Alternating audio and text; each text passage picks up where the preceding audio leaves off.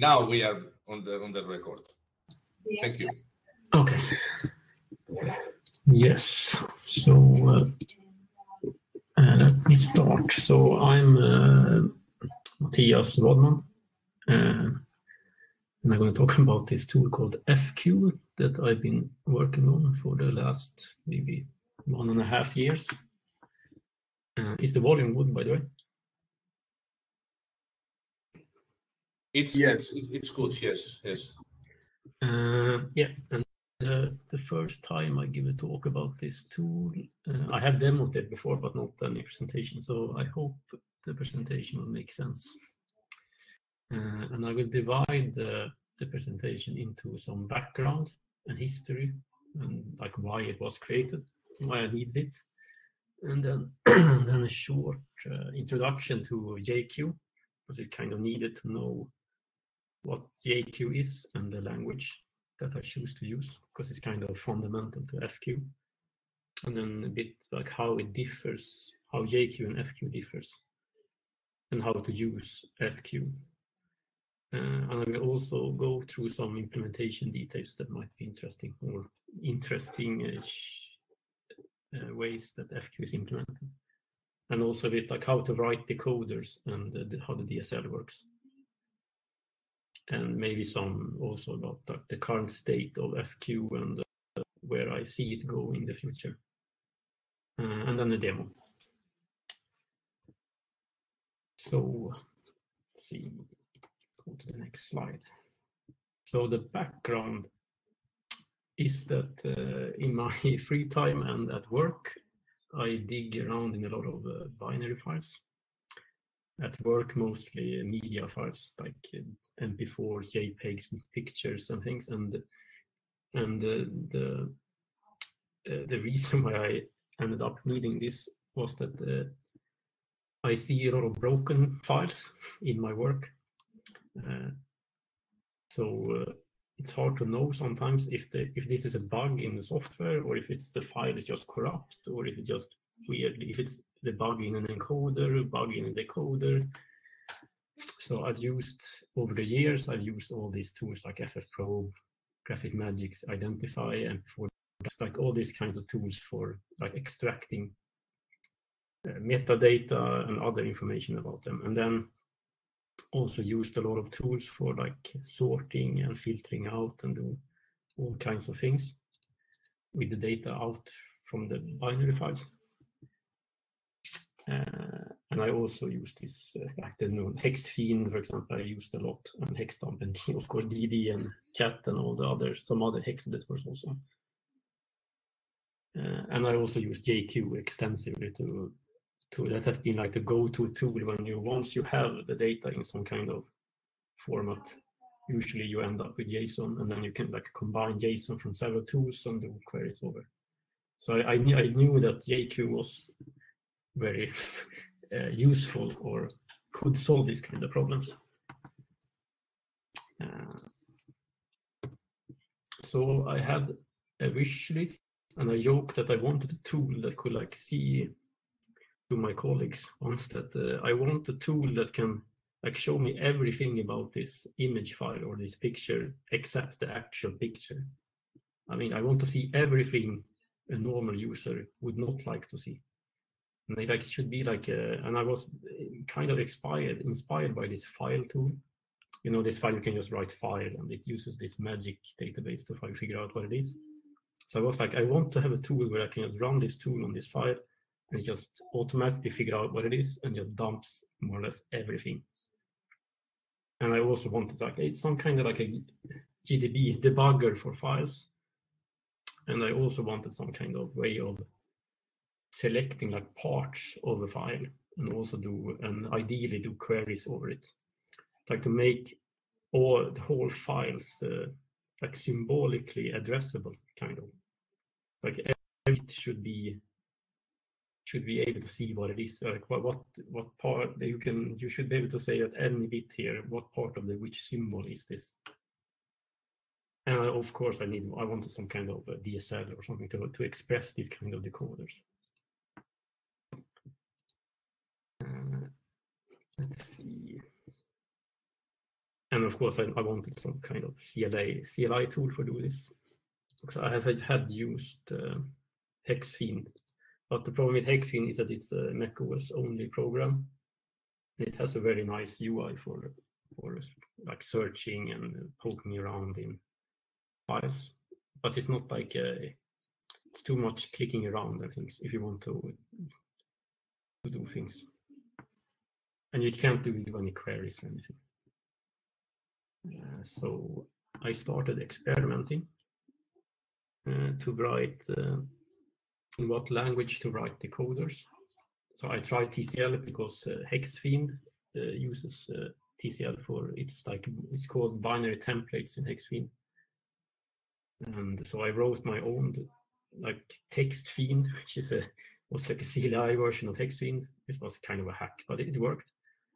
But it turned out that TCL is just way too slow to do. It's like the calling back and forth between like this boundary API boundary between different languages is just too slow to do decoding. So I did a lot of tests with Lisp, also too slow. Tengu, which is like a scripted version of Go, also too slow. And Starluck and JavaScript and Go I tried last. And Starluck is a Python version, and JavaScript, I guess everyone knows. And the problem with using these as DSLs was that they, at least Starluck have, or Python doesn't have, it was hard to express kind of a DSL with Python. It has lambdas, but it became very awkward. And it also was kind of slow to do back and forth. And I also experimented with different query languages, like how should you select things and do queries? And I even wrote my own JQ-ish JSON path language, which was very hacky, but it kind of worked. And I even tried SQL through SQLite, that you decoded and then you dumped it into SQL more or less, and then you used SQL commands. But the problem with SQL is that it's like a relation, and how do you express tree structures in SQL? It was very awkward. And I even went the way of trying to make FQ like a tool that dumped into some kind of intermediate representation JSON, and then you use EQ to do the filtering, and then back into FQ again. I mean, you could do it and had some prototypes for doing it, but it just was very awkward to use. So the best would be if I could use the decoder and the query language would be in the same tool. It's just one tool. Because I also was thinking about like maybe extending hexfind, for example, with the external decoders to make it faster. So the result was that I chose to go with Go. And the reason was that I wrote some tests in Go to figure out like how fast can you make this, and Go was fast enough to decode like big flac files, for example. And I also found Go JQ, which was kind of probably the biggest reason, because then it was like after experiment with the Go JQ, because it lacked some features that I needed, but I looked at the code and it was very well nicely written, so I figured out that I can probably add the things I need here. And it also turns out that decoding in the way that FQ does is that it's not really, you would maybe think that decoding will be, the bottleneck would be like the actually reading the bits and decoding things. But a tool like FQ also keeps track of so much data, like all the bit ranges, all the decoded values.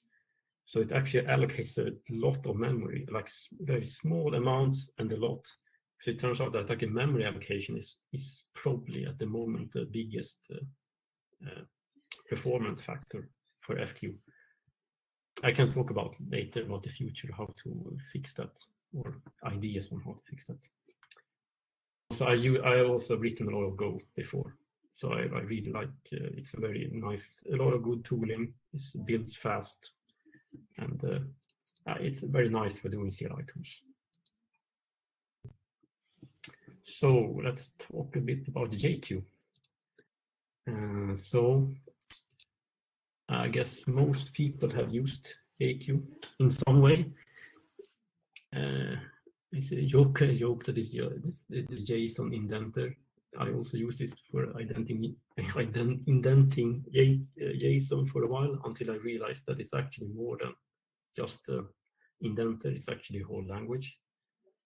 You can say that it's like a language that has JSON as input and JSON as output, but the language itself is looks like JSON, but it's not really JSON.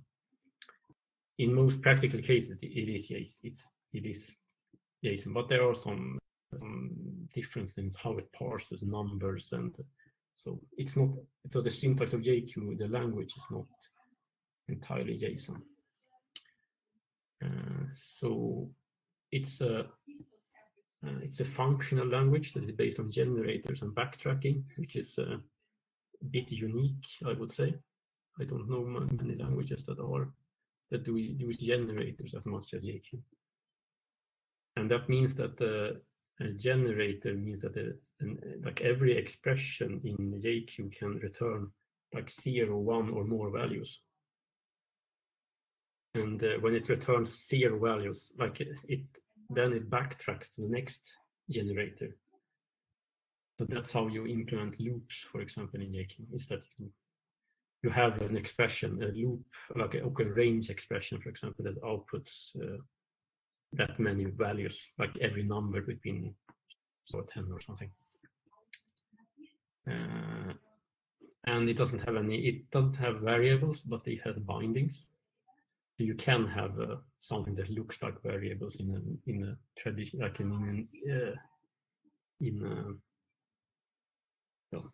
like in other languages. Let's see. And it also has implicit input and output values, and that is the reason why it can look like near like shell pipelines. So I will see that later, how it looks. And that it has like these, it even has a syntax with this comma operator for doing generators. I will demo that also. And that makes it very easy to do these combinatorical things and traversing and things. So let's see, let's do some examples. So here is basic literal JQ. And this is just like a prompt. So you can imagine this being someone typing on like some kind of JQ shell. So if you do like 1, 2, 3, it's just a number, strings, arrays, and here's an object. And here you see the first glimpse that JQ is not really JSON. You can write like these kind of expressions, and it sums these numbers. And here you see this pipe operator, also called like filter in JQ. So here it takes the string hello, the length of hello is 5, dot is the identity function, which just returns the implicit input, which is 5 here, times 2, so it's 10. And then here you have the comma operator, 1, 2, so it outputs 1 and then outputs 2 to the next filter. So it's first it outputs 1 to the next filter times 2, which is 2. Then it outputs 2 to the next filter, and outputs 4, so it's 2 times 2. And it has this index operator, so you can index into objects and to an arrays, and here you index into this array with 1, 2, 3 at index 1, which is 2.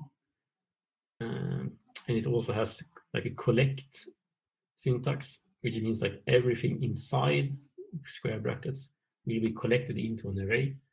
So here we have the expression 1, empty, 2, and empty is a function in JQ that just returns nothing, so it just backtracks. So this expression will be an array with 1 and 2. And then you have the iterator function, or iterator operator, which is like when you do square brackets without anything in between. So here we take the array 1, 2, 3, iterates it, and then collect it. So then we end up with just the same array again.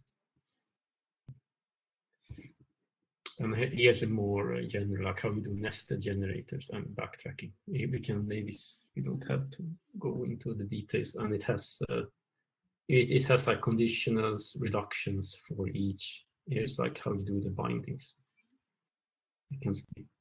I think we can skip this into detail. You can read the slides yourself if you want. We do like details. Details. Yes. Okay, so we can, so the normal conditions is just normal, like if statements, like if something true, then else. It also has else is actually optional in modern versions of JQ, and then it's like you can have else if also. And if you don't have else, it just returns the same value as it got in. And reductions are just like accumulators in functional languages. We just like you accumulate some value. It sums all these 1, 2, 3, return 6. For each is similar to reduce, but instead of you're still accumulating, but then you have an additional expression that is like what should be extracted in each loop. And then you get an output for each of those instead. And the binding syntax is that you write something s and then $, and the name. And if you do it this way, the implicit input value will actually just flow through all the way. But I don't use it here. But so here you just assign 1 to A, 2 to B, and then you just sum them. And you can also have functions in JQ. So here we showed here is the map function from this is actually the definition from the standard library in JQ, how the map works. So how you do is that you can have arguments to function in JQ, and if you just write it like this, the function will actually be like a lambda. It will be like another JQ expression or another JQ program or filter. So this filter is defined as it takes a filter f, it collects, and then it iterates the input it gets, and then it filters through f. Each value it gets, it filters through f and collects the values. So if you do the array 1, 2, 3, map it with the ×2, you get 2, 4, 6. And this shows how the select function works in the standard library, which is like it just takes an f, some kind of filter, and it's defined as if the f is true or true-ish, not null or false. I think it's true in JQ. Then it just returns dot, which is like the same value again, or it returns empty, which like it returns no value.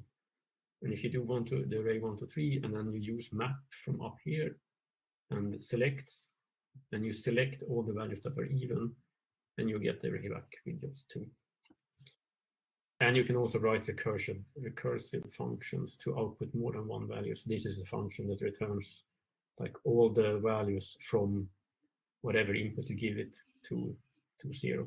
So you see it just uses n and then comma and then recursive calls itself. And this is how some of the standard library function in JQ is implemented, because it has tail recursion optimization, so it can do this kind of things. So in the first example, yes, to the map function, the argument f is not actually a function, is it? It's a function that has it only takes the implicit input and implicit output. It can't take any arguments. Yeah, but my point is that when you are calling that map function and you are passing dot ×2, the dot ×2 gets evaluated or not? No, it gets evaluated here. Okay, and that depends on context. Yes, exactly. So map is a special context, or that is the general way how passing arguments to functions work in JQ? Yeah, here you see how you can pass like a binding instead. Oh, I see. Okay. So it can be a bit confusing in the beginning to because they also behave very similar in most functions. So if you define the formal argument with $, then when you call the function, then you are forcing the evaluation of the argument. Yes, exactly. Of the actual argument. Okay. Yeah, so then it happens at the call site instead. Okay, I was confused by that F name, I was like, well. Yeah. Okay. It is probably one of the most confusing things in JQ. Okay, thank you. So let's talk about FQ. So FQ is the binary indenter. It's like it is supposed to be a superset of JQ. So it should be able to do anything that JQ can do. And I have re-implemented nearly all of the CLI of JQ. So you can use it from the CLI prompt. It should behave the same. There are some things that JQ can do that is like JSON specific that doesn't really fit into the binary. Like JQ can read like many JSON fragments from a file individually, which doesn't really make sense in the binary world. And it has many input formats. So it currently has 83 input formats. I think maybe even 84 now.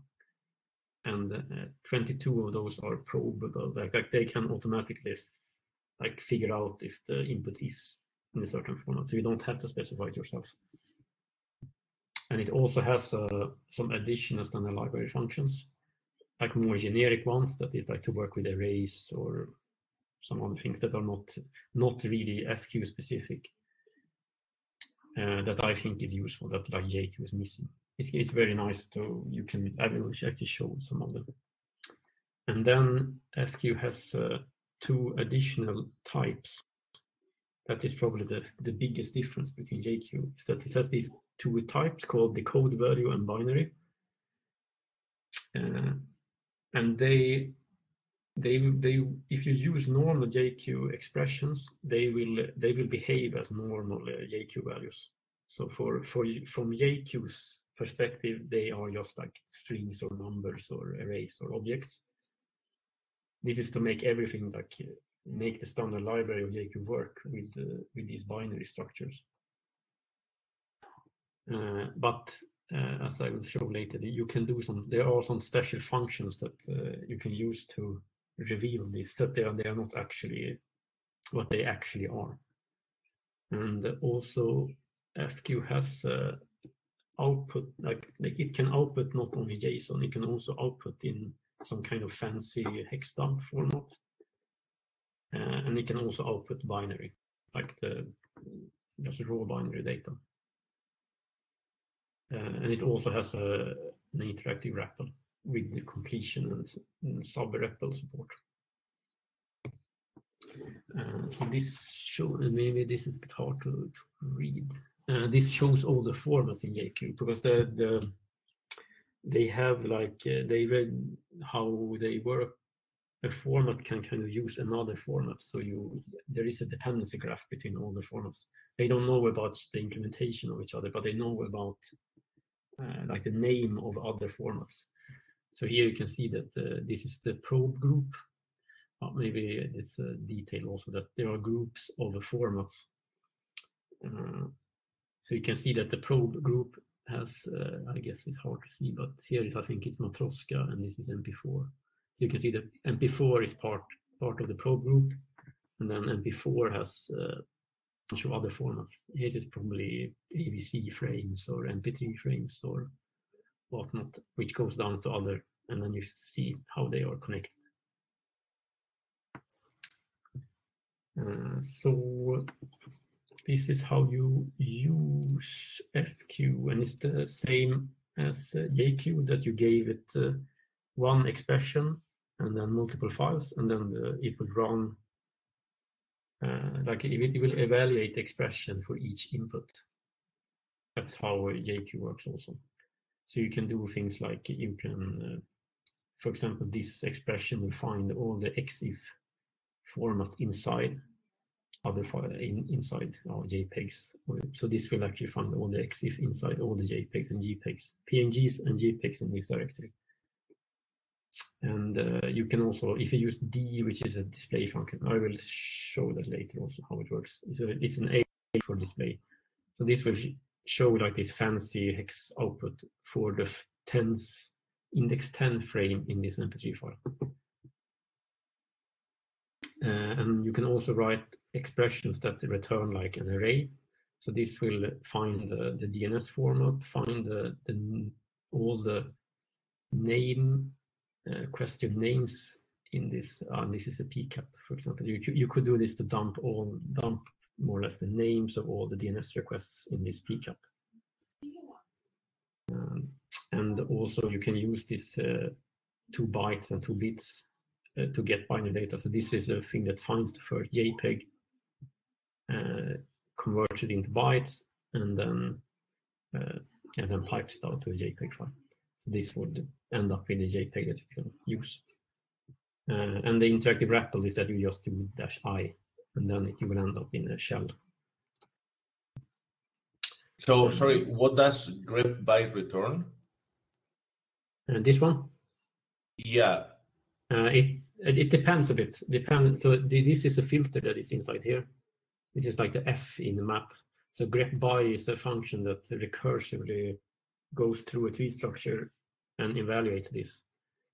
So it will be whatever this finds, but if you use format equal JPEG, it means that there has been an implicit input here that was a display, was a decode value that you can run format on that return JPEG. So out from here to 2 bytes, there will be a decode value.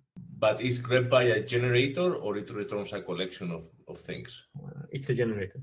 And first, what is first? It runs the generator and it gets the first value and ignores the rest, or? Yes, exactly. So it's like okay, it takes the generator and just takes the first one.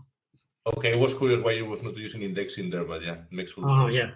It's beautiful, eh? Yeah. Of course, I guess that first does not execute the generator more than once, right? No. Yeah. Okay. Yeah. Thanks. We can skip this one. Maybe we will see how this. It shows these different outputs. The display like fancy hexdump, JSON values, and this is how you dump out the PNG. And use file to see that it actually is a PNG, and then the interactive shell. But I will show the demo. Will show this. So, and then let's see. I have to scroll. And here you see some of the like generic, some additional generic functions that FQ adds. It has this like streak, count, delta, chunk, diff. It's like all the things you need when you with a lot of. Like maybe you have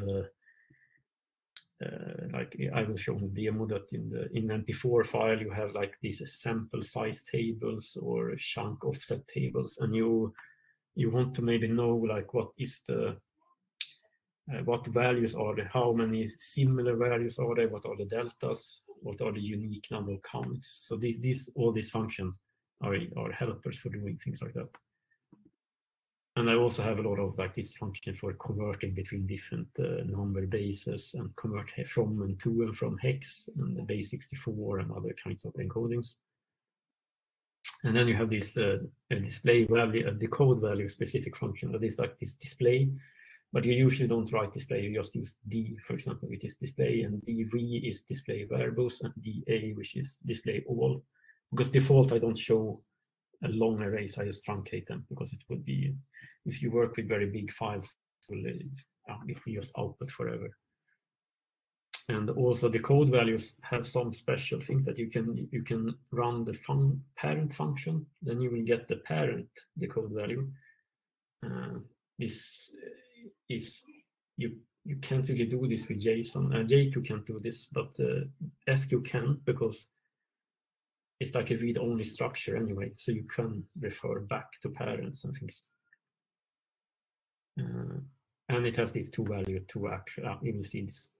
And then it also has some support for, it also overloads some of the JQ standard library functions for regex and things. So you can do like regex with binary using test match and some other things. And also all the format decoders exist as normal JQ functions. So you can run like probe is a function that just tries to decode all the probe formats around like MP4 frame, and it will try to decode whatever input it gets at MP2 as an MP3 frame.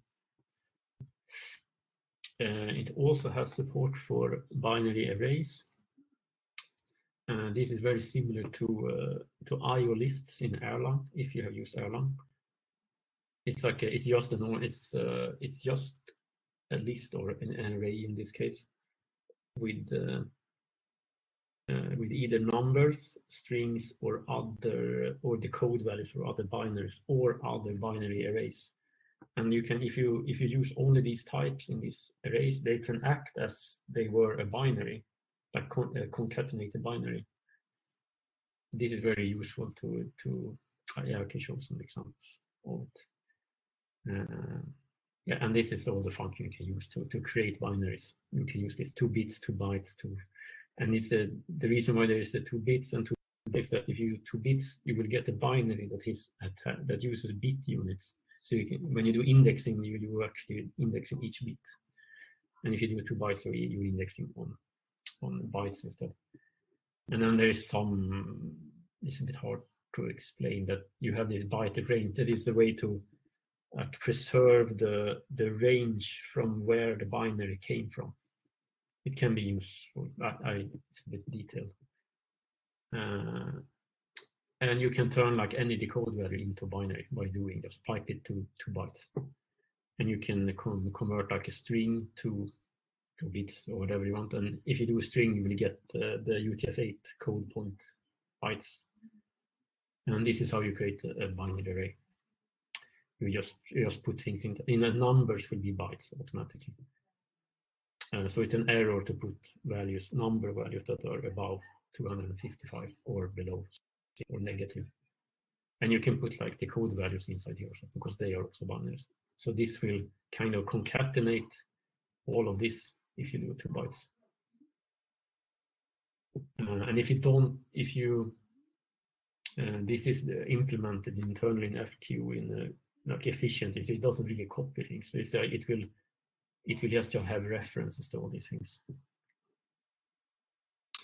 You can also slice binaries just using normal slice syntax in JQ. So this will take the text hello, convert it to bits, and then you say I want to have the bits from bit 8 to 8 plus 16. So this will be it will not be the string EL, but it will be the bits for EL or the UTF-8 code points, which is bytes. Because it's ASCII. And you can also decode the binary arrays. So you can just put whatever you want and then pipe it to the decoder. So that I've used that a lot to, like, for example, I had a bug in a flac decoder once that it seemed like found a flac frame in the end of the file, which it shouldn't. It turns out that it was actually decoding outside the ring buffer. So the flac decoder didn't know that the file actually ended. So it's actually decoded beyond the file, because the frame buffer or the ring buffer just padded with zeros. So I tried this in FQ by just taking the last 10 bits and just padded with the 0 bits and then gave it to the flac, and it actually decoded with correct checksums and things. And this is just an example. We can skip this, I think, if we are running out of time. I will demo most of these things anyway. And you can also use FQ as a script interpreter. So this is you just use as a shebang thing. And this is a script that takes an MP4 file, and then this is very MP4 specific for it. It just finds all the move boxes and do something with it. And it also shows that JQ actually has support for pattern matching bindings. So you can actually use this as, which is a way to put bindings in values. Hello. Yes. You have a question? No, okay. So this will actually produce an array, and then you can use as to assign all the. So this will this variable will be index 0, on index 2. So it's just a shorthand for this. So it is the same as pattern matching in functional languages. So if you run this on the 94 file, for example, then it will output JSON like this. So how is JQ or FQ implemented?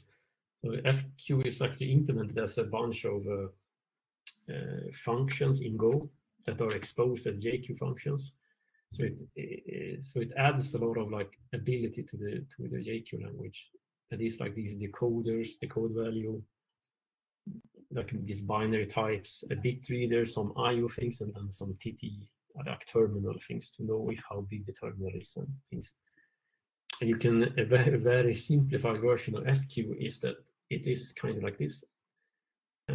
It just opens the file, it decodes it. If it's a REPL mode, it just ends up running a function called repeat, which is just repeats the same filter over and over again, which is like read from the prompt, but save that as expression, pipe it into eval, and the implicit input there will be the code, the value from the code, and then just print the value and repeat. And if you're not in REPL mode, it just evaluates the argument and prints it. So that nowadays the code in JQ is a lot more complicated than this, but you can see traces of this in the JQ code. And all the current decoders is in Go. And it uses currently uses the forked version of Go JQ.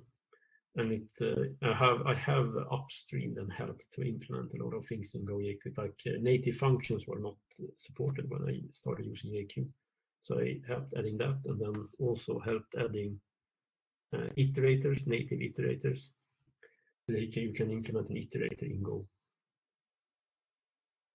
and it also has the JQ value interface, which is a Go interface that is called JQ value, which is this magic that makes the code values and binaries and things work, because then any Go type can kind of implement and behave as a JQ value. And I also added some kind of more for reflection and some query parsing and marshalling and AST things to do completion and query rewrites for the REPL. Yeah. The decode API. So this is how the decode API works in Go. So this is a decoder that decodes this SPS, which is like I don't remember what it is, like sequential picture something in H.264. This is a very compact thing for encoding something about the HDR parameters. But it looks like this. It adds a field that is some kind of unsigned integer. FN means that it will use like a custom reader. This is the name of the field, and this is the reader, which is some kind of Colomb something reader that you have a custom, and I haven't shown it here. And then you can have 0 or more scalar mappers, I call them, which is like a way of manipulate the value that was read. This is how you do like mapping between numbers to strings and whatever you want to do. And then you can see that it reads 4 bytes. So this is how you do when you you don't have any special decoders. You can just say that add a field called bitrate scale that is an unsigned 4-bit integer, and one more, and then here's an array. It is an array of structures that has this also custom decoders, and there's just a bool reader. And this is so if you look at the specification in the H.264 specification, the specification looks like this. So it's very close to how the specifications look like, and I mean it's intentional that I did it this way. And this is how the MP3 decoder works in FQ, like a simplified version. So the MP3 decoder in FQ actually uses more or less just uses other decoders. So there's an MP3 frame decoder, and there are decoders for the header formats in MP3. So this header group, I don't show it here, but in the MP3 decoder, it kind of registers saying, I want to have a group called header group. And in that group, I want to have ID3v1 and ID3v2 and some other ones. And then you can just like just iterate and decode as many headers as you can. I don't show here how I actually break out of this, but it's not so important. And then once it has decoded all the headers, it creates an array called frames, and then it tries to decode as many MP3 decoders, MP3 frames as it can. And then when then it's not possible, it goes to decode footers, and then it's done. So the future is that maybe the most thing I want to do, the biggest thing I would like to do is to support some kind of declarative decoding. Like kite-high struct is probably the closest. And that is to, like in runtime, read some kind of declarative decoding description and decode. So you can have, you don't have to write Go code to write the decoder anymore. And this will probably be implemented in JQ as just a normal decoder that's called kite-high that can take some special arguments. And it will just use the same APIs as the normal decoders. And I also want to do more like do something about checksums. It can do some kind of checksumming now, but it's a bit weird how to handle like the calculated and then the actual decode checksums, and also maybe record what kind of encodings that were used, some kind of validations maybe you want. And also I would like to do some kind of schema support for ASN1 and protobuf. Currently they just decode them, but you don't get any names or anything because there's no schema. So it would be nice to be able to provide schemas when you decode. And I have some ideas on how to support modification of data, but it won't be it will probably not be that you can just assign things like in JQ, because it's a very complicated topic to change this kind of like, well, what do you do when you remux formats, and what do you do with checksum and length fields and things like it's hard to know. And maybe the most complicated things to do with this is like what does it mean to do a modification? So it's hard to communicate to the user of this. What do you actually do when you change something? So I think for FQ, I would like at least support some kind of help to do this kind of slicing. So it can help with how to concatenate together things into. So it nearly looks like you are changing the value, but it's not actually. Maybe I will start looking into encoders, I don't know. But that will be like a separate thing. It will be maybe a decoder. Some of the decoders can decode into a format that the encoder can input. But it will be probably a very specific format that it will support encode. And I guess I will maybe look into lazy decoding. This is just to save memory. So you only decode once you need to decode. But that you can only do this in some formats where it has length fields. That is like where the data is framed, so you know how big things are. Otherwise, you can't really know where things are. So you have to decode. But maybe you can decode and then throw away things and just save the ranges instead. And I guess some kind of UI would be, some kind of interface would be nice. And also streaming input. I don't know, reading from network.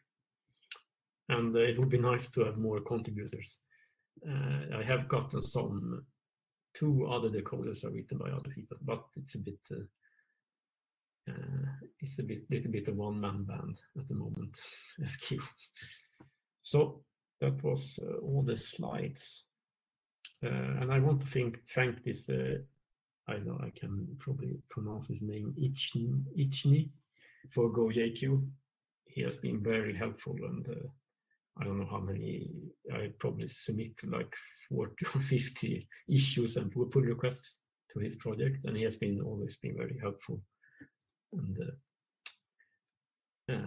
had good ideas. And also Stefan for JQ. But he's not very active in JQ community at the moment, or haven't been for many years, but still very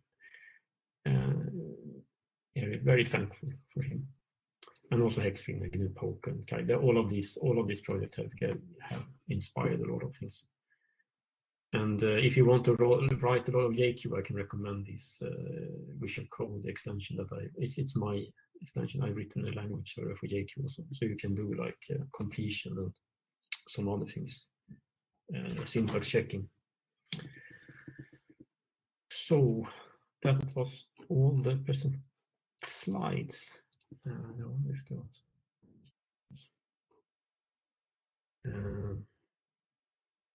Yes, so let's do demo. Do this.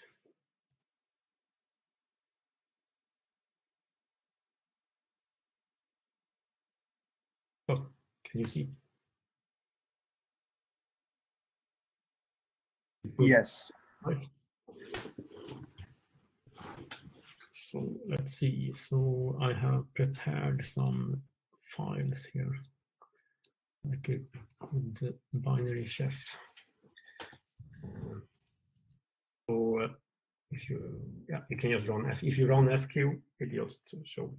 It just says like use an expression and a bunch of files, or you can do like just use some example queries, and all of these are more or less the same as JQ. And let's see, we can go into an interactive prompt. If you do just this, it will just give you a null input, which is just a one null. So you can, if you do dot here, you see it's just it will give you one input. So it's like the input is just generated, it just returns null. So here you can just type things if you want, and you can also do things like sub-REPL. So now I created a sub-REPL that takes the generator 1, 2, 3. So it will be 3 values. So you can do here. You can write things like this.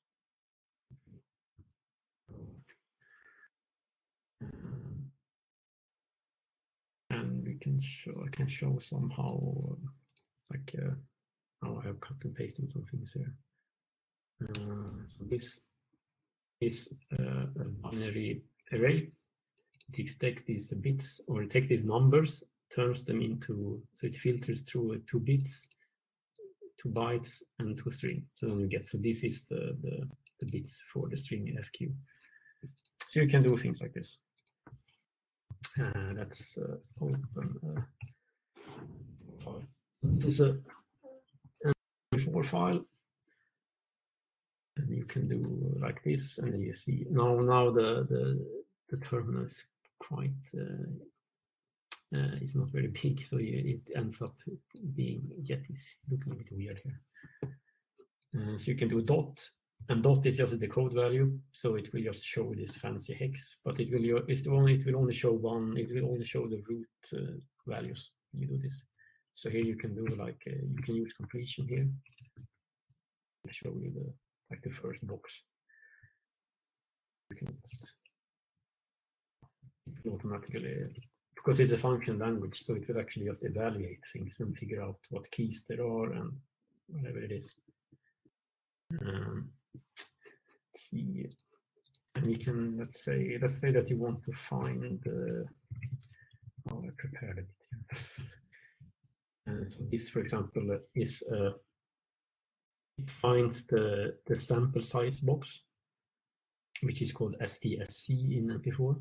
So now there are 4 of these sample size boxes. So there's 4 tracks in this MP4 file.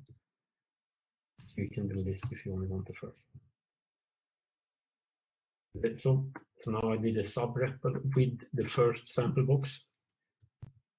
So you can do this. So now you have the entries here. So you can do entries. And here is it only shows the 51st, but we can, let's say we do this. And then now so if you do DA here, for example, you will see all of them. If you do DV, you will see even the ranges for each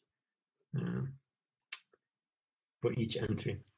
And now you can do, so you see that these are like code values, but you can do because the code values behaves as normal. Your JQ values, you can do like, you can run them the function lengths, for example. You can do, and it will show you that it's like 1095 entries. You can do add to sum them. You can do add divided by length. So here's the average size if you want. Yeah, so you can treat them, the decode values, as if they were JQ values. Let's see. We can go back.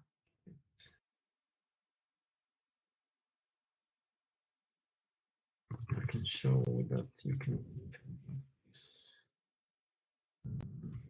count. It's a function that counts the, so you get like pairs that is like this. This value was found one time. So then you can something like that to sort this array. It sorts by this value, the number of times. Then maybe take the first. Here you see the first 5 most common sample size for that track. And I actually prepared it so I don't have to write all of this. And you can do some more. Nice. You can use like a. But now I print in more like user friendly. So you can take like this expression now, go out to the prompt here instead, and it will show you for that file. Or you can do it for all the MP4 files, this directory. And if you want, now I didn't print which file is which, you can just put parentheses. It's a function called input file in JQ that you can use.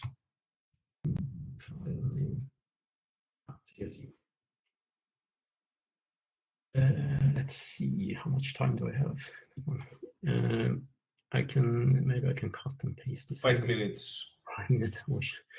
Okay, so you can do things like this, for example, which is like a diffs. So this is 2 MP4 files, and maybe you wanted to see what is the difference between the PPS structures. So you can, here I define a function that finds the PPS function, and then you use the n to not read any inputs, and then you use the diff function and give it the input. So if the first input will be a small .mp4, the next one will be big black bunny, and then it filters to f, and then give it to diff, and then diff will give you like a structure that's like a b where they. And you can also do things like I have this is a message pack file that can't be probed, so you have to do this. I left you that this is a message pack, and you give it the file, and you can see here that this gives you like the dump of the message pack structure. But this is not, I mean, it's nice for someone who is like implementing a message pack decoder or encoder or something. You can use these 2 representation functions in JQ or in FQ. And it will actually give you like a more like what the value actually represents. So then you can just continue on with normal JQ there if you want to see it. And I can show you how to do this also.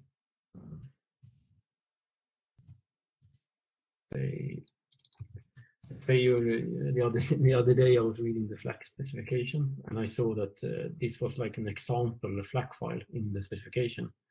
So I was like, how I would like to see what is this. So then you can, for example, do this. All of this, and the FQ has a function called paste, which you can use to paste data into it. So this will paste and then start a sub-REPL with that. So you just paste it in here. So you have the string as like the input,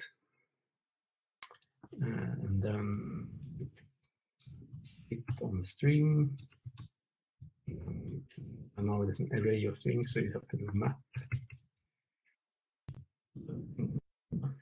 I think I've cheated a bit. That's the sub.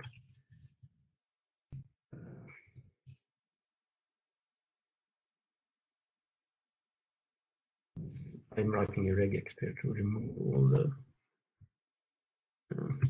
match all this.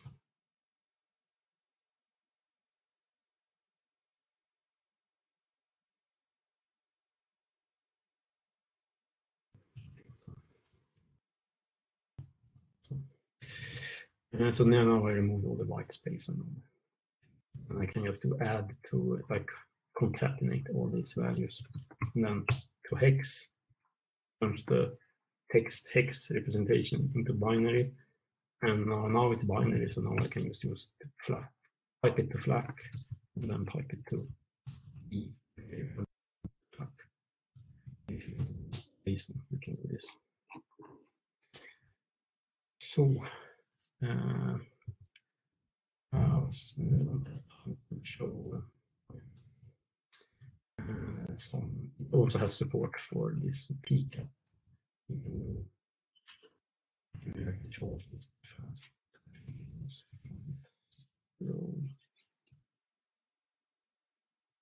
Because inside this gzip there was a tar file with the pcap.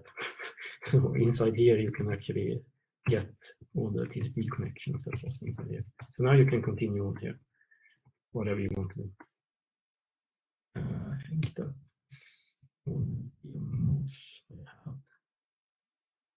I think it's how it makes sense. And gave a good overview. And I hope people are interested enough to help out. There's a lot of things in FQ that doesn't make sense.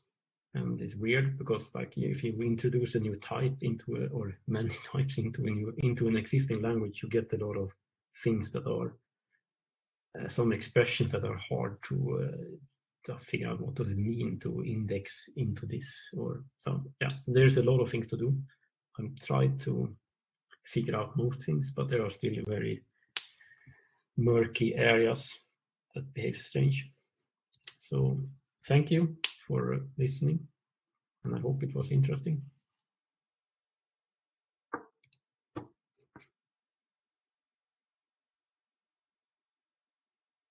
Very much interesting. Yes, thank you. We have time for questions, like a few minutes. Oh, sorry, I stopped earlier. Yeah, do we have any questions? If anyone wants to make a question, just activate the webcam or use the chat or whatever.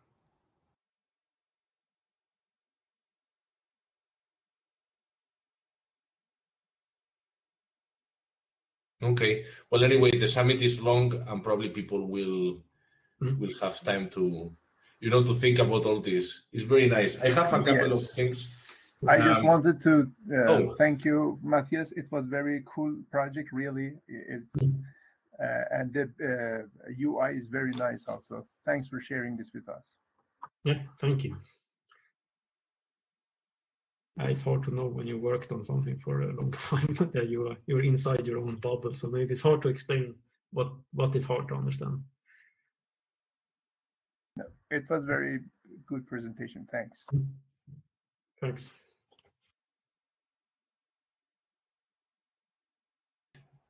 Okay, I have one comment. You mentioned that about other languages that may, use this generalization of expressions as generators.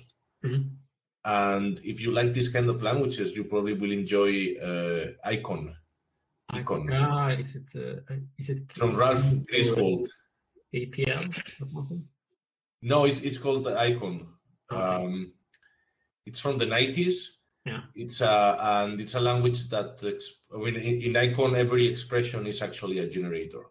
Yeah. And all the control structures and everything in the language are tailored to that. Yeah. So you will probably like it. Yeah. I mean, it's very confusing in the beginning if you haven't used it before, but you'll get used to it, and then you realize this that you can. I didn't show so much here, but you realize that you can. I mean, you can use generate as an index, for example. Yeah. Like you realize after a while, like, oh shit, I can use this anywhere in the language. So you can get very weird things, like what happens if you have like in JQ, you have assignments. What happens if a generator on the left side of an assignment, then you're assigning each? I mean, to become, it can become very complicated also. Yeah, but if you use them in a sensible, it's very nice. Look at icon because it's a very elegant little language.